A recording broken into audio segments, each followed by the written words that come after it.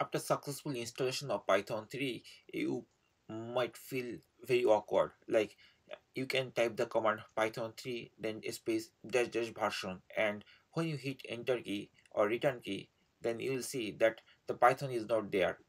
Okay, so what is the main reason of that? Basically, let me show you the error first. So here I type the command Python and space dash dash version, and I'm getting the error that Python is not recognized as an internal or external command, operable program or batch file. So in this tutorial we'll show you how to fix this thing.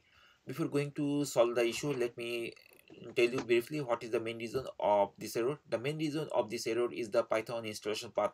If your computer does not able to figure out where is the Python location, then you might get this problem. So the solution is pretty straightforward and very simple. We just need to set up the environment variable of Python from the environment variables control panel path. So let's figure out where is the actual location of Python. For my case, I installed Python in the default location. That means I didn't change it to other location. So by default, Python will be installed on your C drive. Then under C there will be users folder. Then we have to access there. Under users folder, you have to figure out what is the computer name. For my case, the computer name is me, so I'm accessing the me folder. Once you are in the me folder, then you have to type manually app data, okay, in the top bar of this panel, and hit return key or enter key, and then you have to go to the local folder. After accessing local folder, you'll search the folder. It is called programs, and under programs there will be Python folder. This is the main location where the Python installation will be installed. And under Python, if we double click, then we will access to the Python and then the version number of our Python. So we need to access there. Once we access there, we'll see there is a python.exe file. So that means this is the default installation location of Python of my computer. You have to search your own default location of your computer where you install Python. If you want to know the detailed installation, I have other video you can check from my playlist. It will be very easy and straightforward. Now we just need to copy this path because we need to set this path in the environment variable section. So I just copied this path, and now I have to open the environment variable control panel. So I am going to click on start menu, and now I have to type env, which means the edit the system environment variable. I just need to double click, and then it will open system properties window. We have to go to the advanced tab. There will be a button, it's called environment variables. Under the advanced tab, we just need to click here to access the environment variables option, and once we click there, then the environment variable panel will be open, and there will be two boxes, upper and lower. Here we have to search path under system variables box panel. Once we find the path variable, then we have to search the button of edit. There will be three buttons: new, edit, delete. So we need to go to the edit button.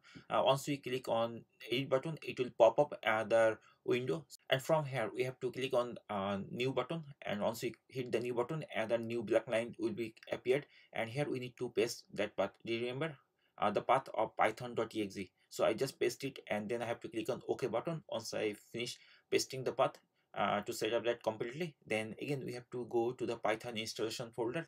We also need to click on edit button again because we need to add another path of the pip install location. So I just clicked on the edit button, and then I'm going to the Python install location, and from here there will be a folder. It's called scripts. So we need to go to scripts, and here we'll see that pip.exe file is there. So we also need this path also. I'm just copying this path, control plus C. I copied the path, and then I came to this environment variable control panel again, and then I'm going to click the new button again to make a blank space, and after that I'm pasting that copied path of pip install location. So finally we have to click on OK button to save these changes, and then we have to click OK button to close this window. In this the primary two things like python.exe and pip.exe, these two path location we can save, and once we save, then hit enter, we can hit OK button to save the changes. So now I want to note one more thing. It is that actually if you have multiple Python instance, what to do. So let's go to the Python environment variable again.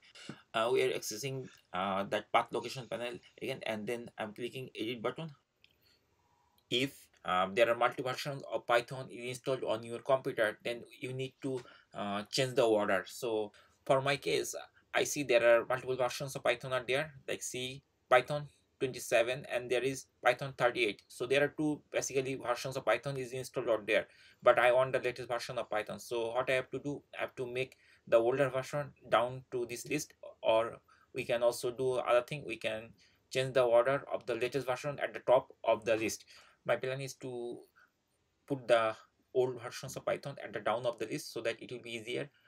So I'm selecting the old version and I'm going to click on move down button till it goes to the down. I will continuously click there. So I'm doing that.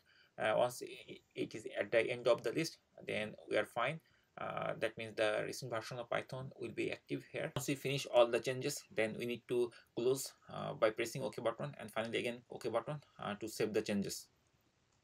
Now we'll check whether that error is still exists or not. So I'm opening the command prompt and then I'm typing the command Python, then space, then dash dash version. Once we hit the enter key after writing this, then we'll see that the Python version is displayed over there, that is 3.8.1, and there is no error. Like Python 3 is not recognized as internal or external command operation program or best file, something like that. Okay, so in this way we can easily fix the problem. Another thing, if you want to open the Python interpreter, then you can also type the command Python, just simple Python, and then you can hit the enter key of your keyboard. Then it will open the Python where you can write the Python commands and execute the commands. So in this way you can easily fix the error, which is the common error many people they face after Python installation. I think after following this tutorial you can easily fix the problem, and if you have any issue or if you don't able to fix, then put in the comment section with details. And thank you for watching the video.